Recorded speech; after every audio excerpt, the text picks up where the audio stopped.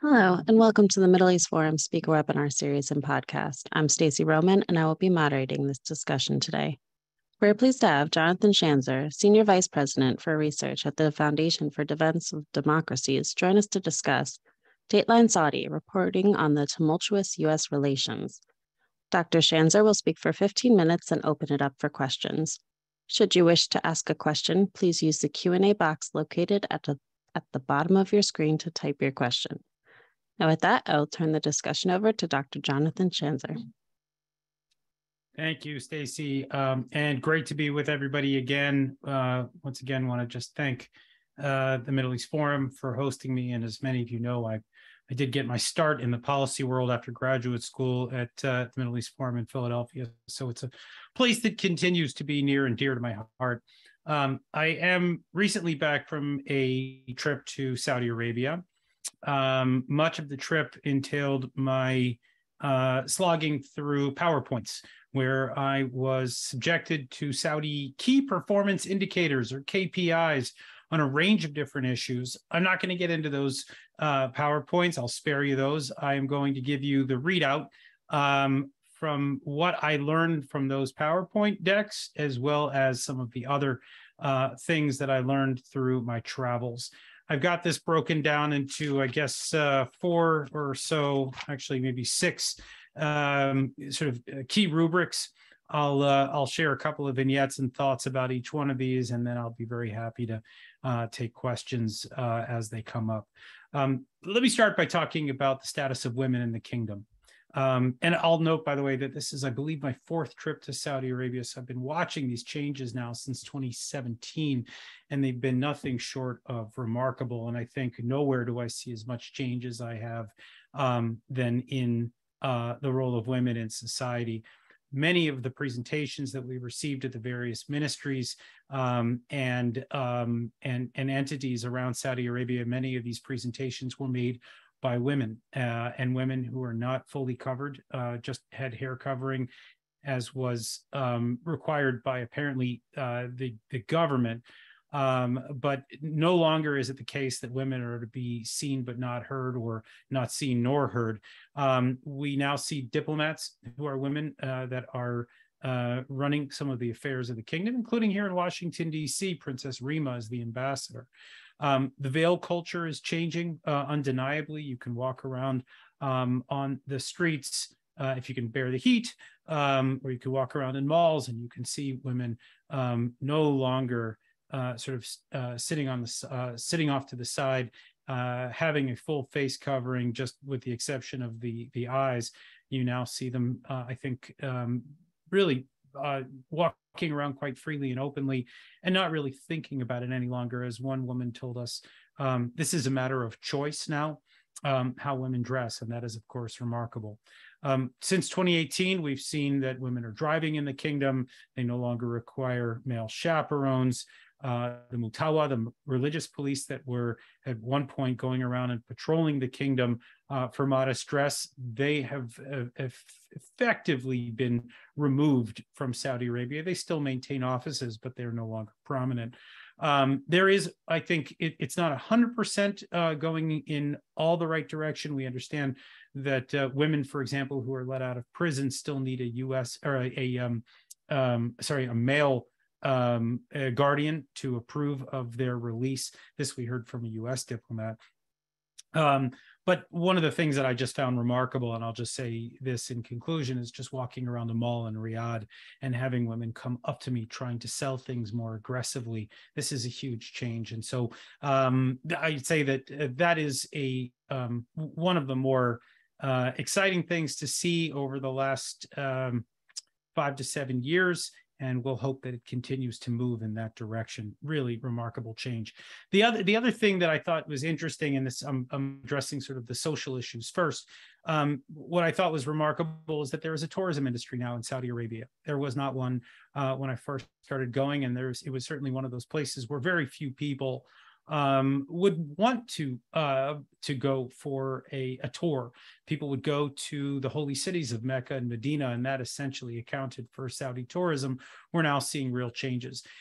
One area that I visited now on 2 different trips is a place called Boulevard.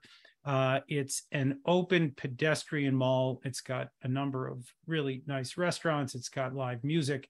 It has this sort of feel about it as if it's Times Square, very large screens with large advertisements, lots of lights and light shows. And at any rate, one gets a sense there that there is real freedom. You can see women sitting out and smoking water pipes, shishas, men and women mixing together, listening to music. Again, not a Saudi Arabia that I think many of us had read about 10, 15, 20 years ago, and certainly not one that you'd expect to see. Tourist visas are now a thing in Saudi Arabia. They've been around since 2019. I had a chance to visit a couple of spots while I was there, an old city in Riyadh called Diriyah. It's sort of a city dating back hundreds of years with roots to the royal family. They're going through, it's a mega project, undeniably. I was at a spot called Edge of the World, which reminded me quite a bit of sort of a Grand Canyon type thing, where you could drive for an hour outside of Riyadh, and they now have a place for tourists to go and hike and take wonderful pictures.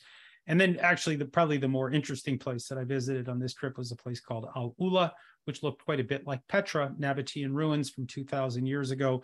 And these are just a few of the projects. There's Neom. That's another major project that's happening near the Jordanian and Israeli border. They're fixing the town of Jeddah to make it more tourist appropriate. This is no longer a hermit kingdom, is the bottom line. Now, part of this is about keeping money inside the kingdom. They want to make sure that Saudis don't travel to Bahrain to go drinking on the weekends or to go watching movies. So the Saudis have decided to create things inside the kingdom that it would attract additional funds and not see that seepage of finance. But part of this truly is about change. And there is a dedication to this reform process right now that I am convinced is real. Now, the question is how much of it holds, how much of it is long-term. These are things that are unknowable right now, but again, remarkable changes that we had not seen before. Now, there are those who come from the West who would say that the greatest downside for the tourism industry is that there's no alcohol. But if you've read the newspapers just in recent days, they've made an announcement that in Neom in particular, it appears that they're going to be relaxing those laws. So stay tuned. But there is, in fact, a tourist industry that I think is remarkable to behold. Now, let me talk for a minute about Wahhabism. This is the radical Hasidic brand of Islam that got the kingdom in so much trouble over 9/11, if not before and after. We don't know if it's dormant or dead, but we do know that the footprint of Wahhabism in the kingdom right now is far less than it ever used to be. Now, you've probably seen places advertised like Ittidal, which is the famous place for combating extremism, countering extremism. This is the place that famously the king of Saudi Arabia, the president of Egypt, Abdel Fattah al-Sisi, and Donald Trump put their hands on that orb. This was in this center, and they do quite a bit of messaging about how they want to combat extremism online. Of course, Facebook and Twitter and other online outlets have the ability to do that themselves, but nevertheless, I think it is important that the Saudis are engaging in this activity. There's also, of course, the Muslim World League, which used to be a major feeder of Wahhabist propaganda, funds for spreading Wahhabism abroad. It's now run by a guy named Mohammed al-Isa. He has famously visited Auschwitz. He recognizes the Holocaust, and he is dedicated to engaging with the Jewish community abroad, with the Christian community, and is really dedicated to trying to convey that the Saudis do in fact see Christians and Jews as Ahl al-Kitab, as they call it in Arabic, the people of the book.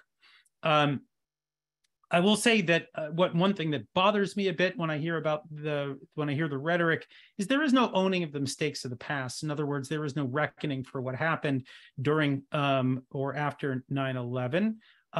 But there does appear to be a clear vision for the future. One interlocutor that we had during this trip really shocked me, floored me when he described his country as non-ideological. This was not something that I would ever expect to hear from a country like Saudi Arabia 20 some years ago. They talk now about stability, the importance of stability and prosperity.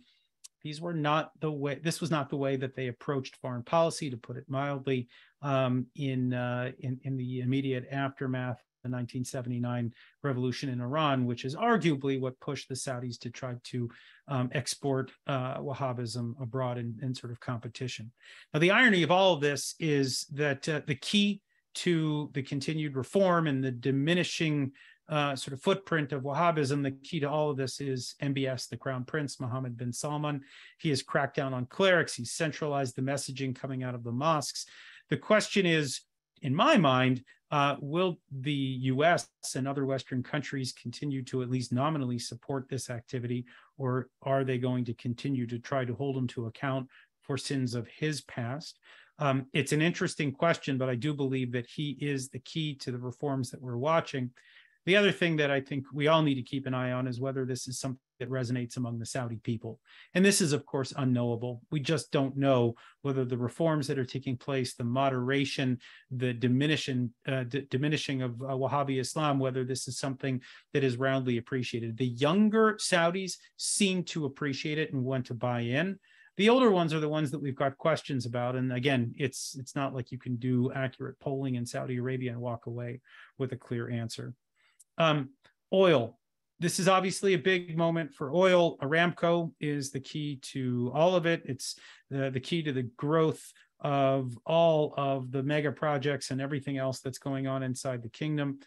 The attack on Abqaiq by Iran, the attack on Aramco, was their 9/11. And they have deep concerns about the lack of a U.S. response. That, of course, happened during Donald Trump's time in office. And I think there's even greater concern now with a Biden administration that appears even less committed to defending the kingdom. And of course, the relationship has always been that the Saudis supply oil, the United States provides security, and that's been the basis for the relationship. That's not what they're seeing right now. I think they're concerned about the lack of response. They're concerned about the Iran-backed Houthis and Shia militia in places like Iraq and Syria. And so there's a lot of concern there. There's a lot of concern about the pivot away from oil, or at least the attempt to do so on the part of world powers. And so for now, at any rate, I think the Saudis see opportunity to draw from those oil funds significantly. I think it still makes up 90 or 95% of the state budget. They have 17 mega and giga projects, as they're calling it, billions and billions of dollars that will be funded almost entirely by oil. The investments in tourism and further growth. Eventually, they understand that the money will not be the same, that the level of income will drop. And that is fueling Vision 2030. But the question is, this vision, will they be able to reach it? Are they doing enough right now to pivot the society away from oil with the sheer amount of projects and money that's going in? Ties with the United States and then ties with Israel is how I'll wrap this up. And I do realize I'm running a few minutes late, but I'll try to speed it up. Ties with the U.S. A mixed bag. There's frustration that the U.S. doesn't appreciate the change that I think is rather obvious, and then I think diplomats on the ground are noticing as well. On the other side of this, there is the ambivalence about China, which I think has the United States more concerned, that the Chinese are trying to muscle into the Arabian Peninsula, and the Saudis appear to be susceptible. The Saudis are brushing off the concerns at the same time about Khashoggi and the murder of this Saudi-born journalist in Turkey in 2018. The U.S., I think, remains deeply concerned about the message that sent. I don't think that the State Department is quite ready to let go of all of that. But as we saw with the president's visit there earlier this summer, things are thawing. And I think there is an effort to put this behind both countries after MBS spent several years in basically diplomatic Siberia. The Yemen issue, which was once a major problem between the United States and Saudi Arabia, is now more under control, but frustration obviously is still lingering. The timing of all of this tension, I'll just say, strikes me as very odd. 9/11 would have been the time to really talk about cutting off ties with the Saudis, given all the grave damage that they had done. But right now, we need Saudi Arabia when it comes to the Chinese or the Russians or Iran. And I'll just end here on this, that if an Iran deal is struck and the U.S. returns to providing significant amounts of funding to the Iranians and legitimizes the regime to the scale that I think they will be seen, I think we have a real problem on our hands. I can imagine that the Saudis might pull back further from this relationship, and that would have implications, obviously, for the entire region as well as oil. So I would say continue to watch this space, but things do appear to be thawing, even if folks aren't exactly on the same page. Now, I'll end here with the question of Israel, because that's, of course, the question that's on everyone's mind. Will they, won't they? Will we see normalization? Will we not? I would say that Iran continues to be the driver of those mutual interests shared by Saudi Arabia and Israel. I think everybody recognizes that on the Saudi side of things, on the Israeli side of things. The extent to which the Abraham Accords continue to demonstrate that there are benefits, I think also is a good sign. It's pushing the Israelis and Saudis in the right direction. And certainly the stability of the UAE and Bahrain, I think, will also be a good sign for the Saudis, that they could too take a step along those lines and not suffer significant instability or other consequences. That said, I don't think that it's going to move quickly. That is the sense that we get, I think, from the Israelis and the Saudis. The Saudis, some of the folks that we talked to explicitly noted that they are the leaders of the OIC, the Organization of Islamic Cooperation. They see themselves as the leader of 57 Muslim states, and they're not willing to get ahead of all of their members. That they want to see this thing sort of move organically. I'm not sure that that's going to be always the case, but at least for now, I think it's a convenient excuse for the Saudis.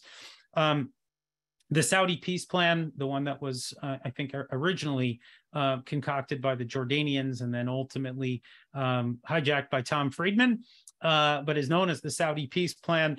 This is still, I think, the thing that they point to. They say, look, Israel, if you get out of all of the territories conquered in the 67 war, you'll have the full recognition of the entire Arab League. That is still where they stand on things. Whether that's the only game in town, I think remains to be seen. I'm not convinced. What I can tell you, though, is that the rhetoric is fascinating. First of all, Saudis never said the word Israel out loud in visits past.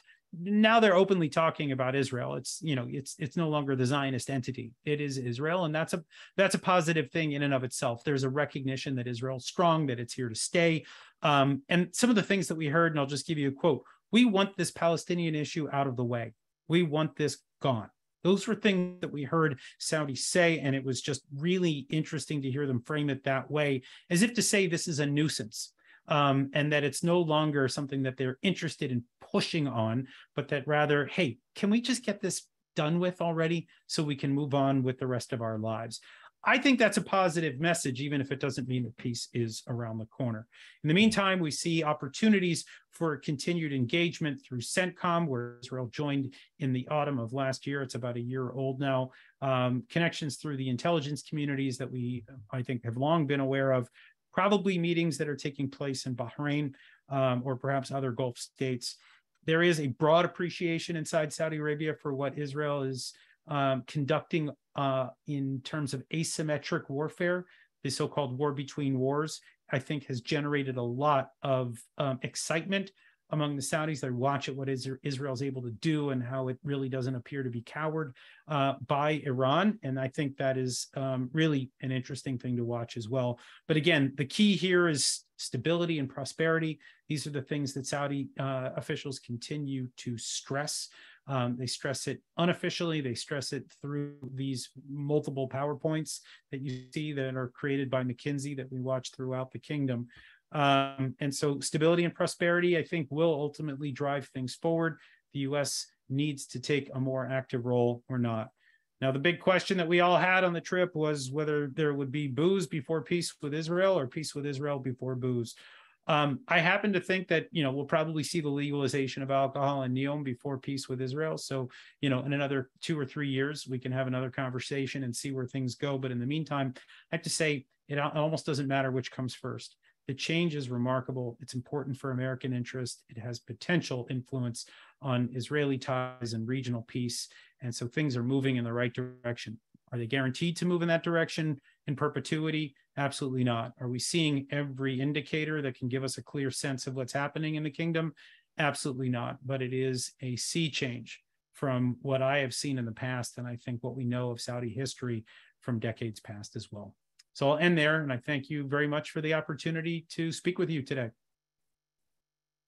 All right, thank you so much. The first question is from Claire Lopez. So far, we're seeing significant changes in what might be called social mores, but do you expect to see substantial changes to the observance of Islamic law? And she goes on to state that the removal of the punishment of flogging is one such example. Yeah, I don't see those changes happening anytime soon. I think a lot of this is about how the Saudis interface with others, the rules for their own people, what happens behind closed doors, what happens within their judiciary, for example. I don't get a sense of that. I know that polygamy is still a thing. I know that, for example, they're not interested in building churches or synagogues. There are going to be limitations to all of this. And again, let me just stress, I don't believe that we're watching, Saudi Arabia turn into a Jeffersonian democracy. That's not what's happening here. I think it's going to maintain a lot of its character. But we're seeing some of these changes right now at the same time, which I think is extremely positive. It won't change everything in the region, but I would say that Saudi Arabia we could expect something of a domino effect, whether it's peace with Israel or other steps that are taken to make the country less of a danger to other countries in the region. Absolutely. So we have some questions about tourism. David S. Levine asks, are non-Muslim tourists allowed in Mecca and Medina? And Carrie Hillebrand asks, are Israeli tourists, albeit with foreign passports, welcome?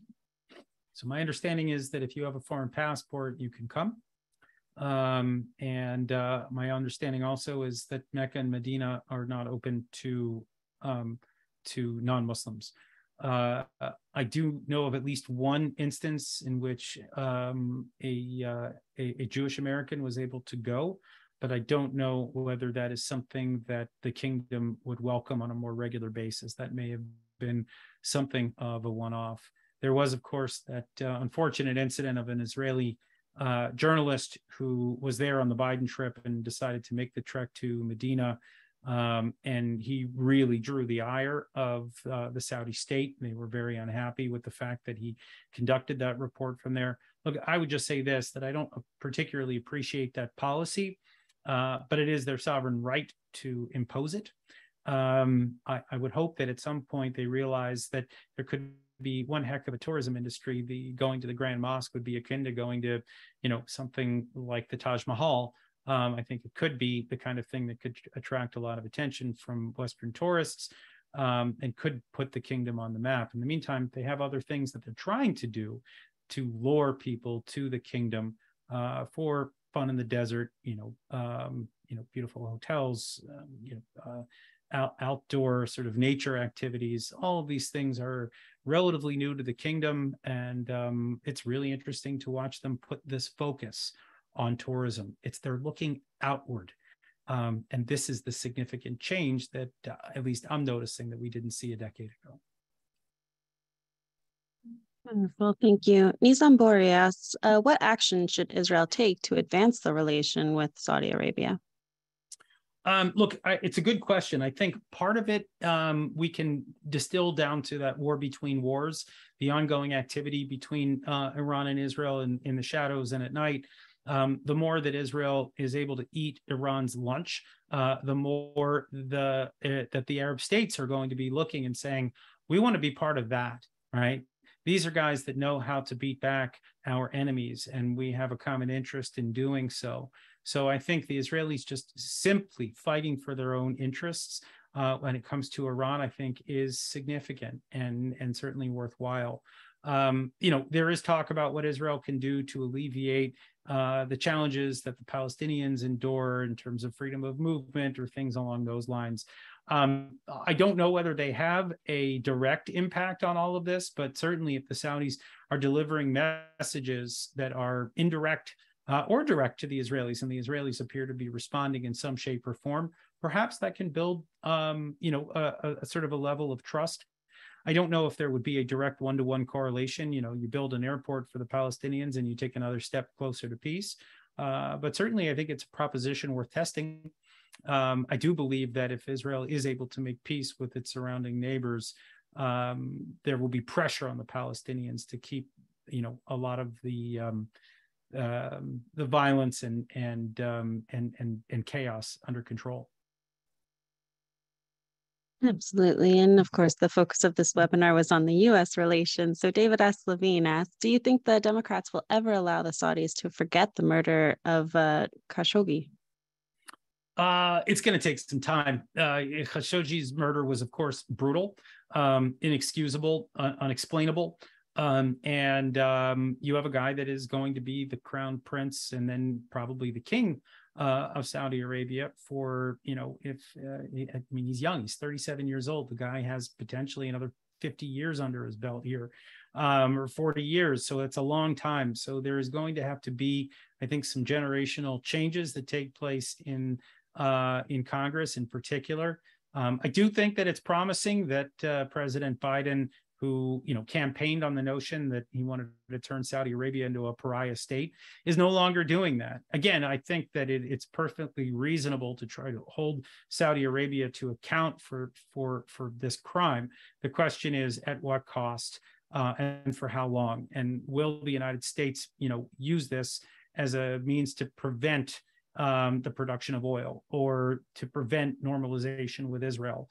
These are the sorts of things you can't forget what the American interest here is, and that is stability and prosperity in the region, and of course, the steady supply of oil. So those are the things that you need to put first and foremost. Of course, we've got morals and ethics and policies that we want to make sure that the Saudis understand and embrace. But the irony of all of it is that a lot of that is taking place. A lot of the changes that we, for many years, were trying to thrust upon the Saudis, and they appeared resistant. Now they're doing it, and they're doing it regardless of what we tell them. There is just this one issue that is lingering over everybody, and that was the brutal murder of a journalist. And at some point, I don't know how, I don't know when, but Democrats and Republicans are likely going to have to swallow it, maybe not love it, but with the idea that it's time to move on because there are other things at play. Thank you. And do you see any hesitancy from the U.S. in creating these relations, especially with the risk of radical Islam taking over with a revolution? Look, I think that is the key to all of this is, can we count on this in the long term? Is it stable in the long term? Right now, it's very difficult to see whether there is significant instability. I was aware of at least one failed terrorist attack several weeks before I was in the kingdom. I think there still is a terrorism alert that is placed on Saudi Arabia by the U.S. State Department, as well as a number of foreign ministries. But the extent to which we have a visual on that, I don't have a lot of understanding of what the threat actually is and how much the U.S. or other countries are keeping it under control. But I think the broader question that you ask is the big one: is this something that is sustainable? Are we going to see continued reform? Are we going to see continued efforts to really stamp out the influence of Wahhabism? I will say that the diminishing of the support for this Wahhabist movement, the proselytization abroad, has dropped immensely, and you can, I think, begin to see the impact in other places around the Muslim world. That, in and of itself, I have to say, is truly laudable. But again, I think there is you ask really the right question: is how much can you trust this? How stable is the kingdom? I will say the longer this goes on, and the more that we see reform, the more it's likely to stay. And that is, I would say, a good sign for now. But again, how do you predict the future in the Middle East? Good Lord, I don't try. That is a very good point. All right. Well, thank you so much. Before we go, can you tell our viewers where we can find some more of your work? Sure, you can find my work at fdd.org, at Foundation for Defense of Democracies, where I'm Senior Vice President for Research and write a good bit on the Palestinians, Turkey, illicit finance, Iran. Also, you can find me on Twitter at Schanzer, Schanzer.